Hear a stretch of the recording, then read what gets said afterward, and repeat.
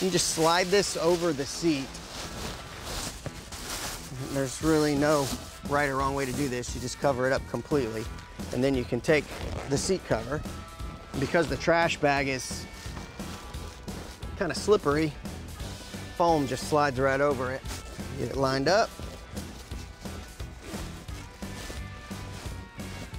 Slides down on there. And then once you've done that, the trash bag is, you know, easy to tear. So you can reach in here and tear the trash bag into pieces and pull it out in sections, so you don't have to leave it in there and it won't make a bunch of weird noise when you sit down in the seat.